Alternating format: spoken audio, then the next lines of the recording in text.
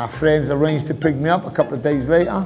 I saw them in the car as I was putting my car in the garage. I was pulling the shutter down and boom, I felt a baseball bat off the side of my head. They dragged me into the car, they took me to a field in the countryside where they shot me twice, stabbed me 18 times, broke both legs, both arms, stabbed me through the hands, the feet, fractured my skull, and basically left me to die.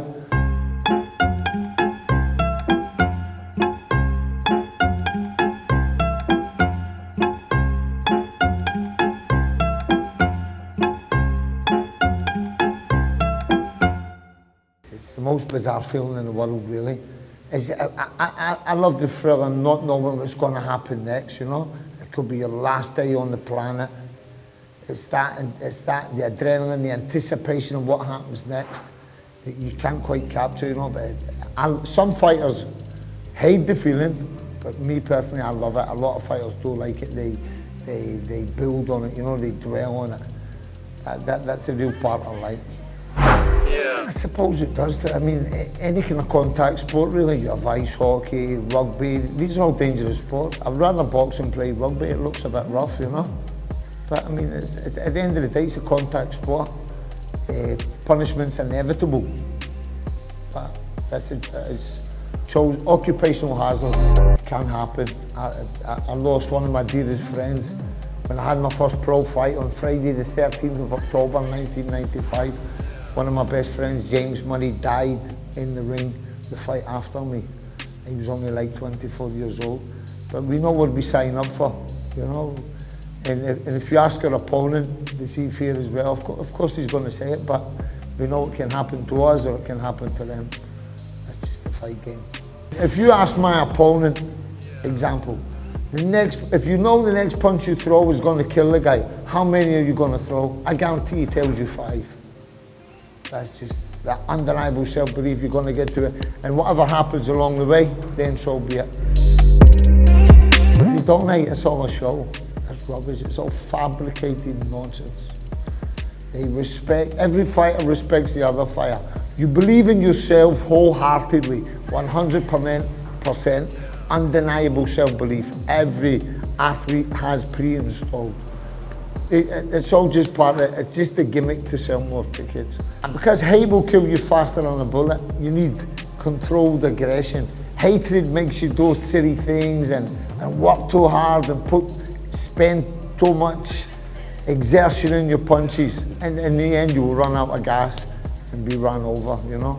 So, hatred don't exist, you know? My grandfather, Scott Dixon, was a famous boxing coach. And since the age of 4 or 5, used to come home from work and throw the gloves on the living room floor and we would start moving about. And I was always in the gym with my grandfather. He had the gym. I was there every day and it just came from that. I was in the blood, I guess. And then from there I started boxing. I had my first fight when I was like 7 years old.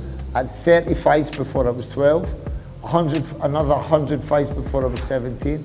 Then when I turned professional, I was the youngest professional fighter in the UK ever in history.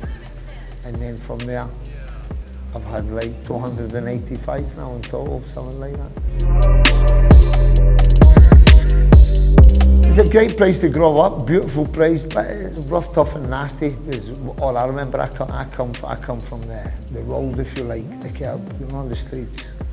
So, I mean, I grew up in housing estates. Glasgow's always been a rough, tough place, not for the faint-hearted, you know. So coming to Malta was like coming from that to Disneyland, you know. But hey, we adapted, we adjust, bit by bit, you know.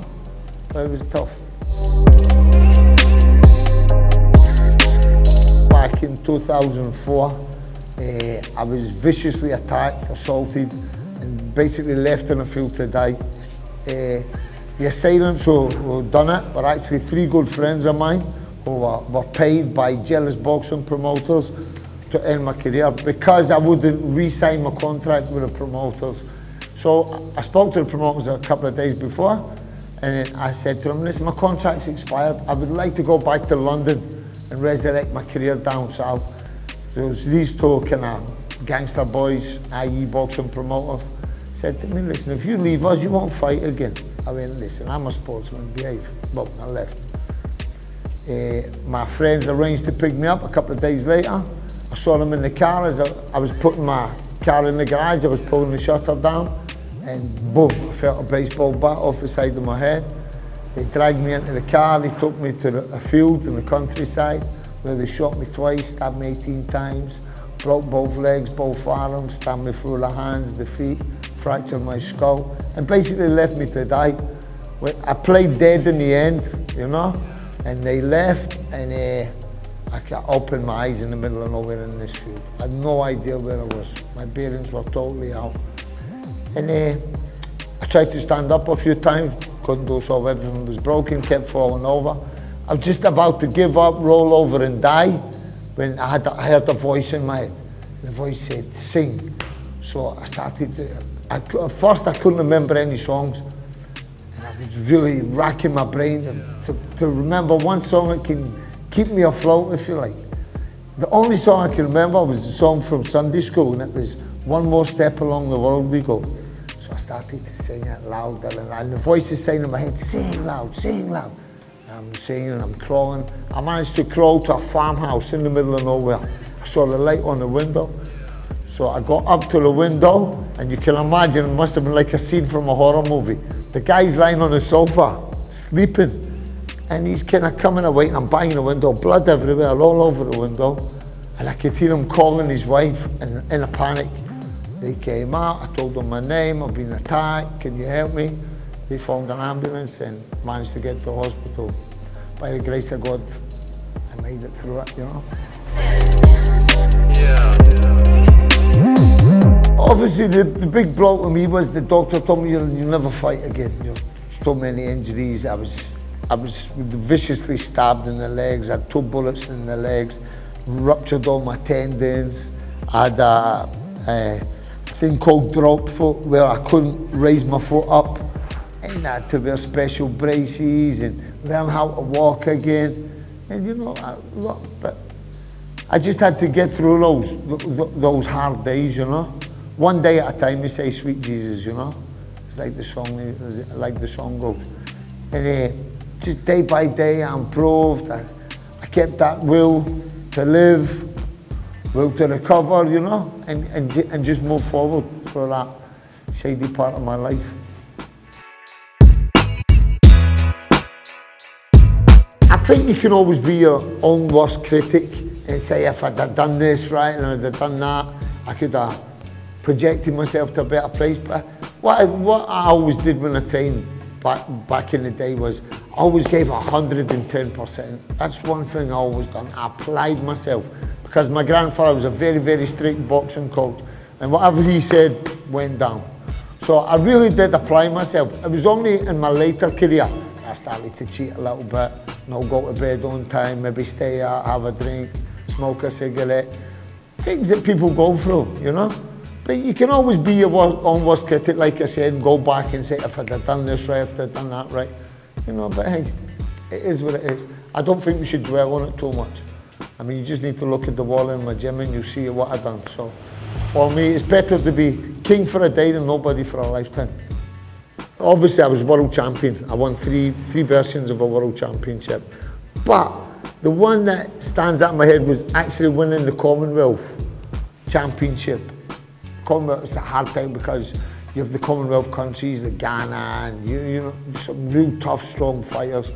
And to win the Commonwealth title, I had to beat the world's number 5, a guy from New Zealand, Sean Sullivan.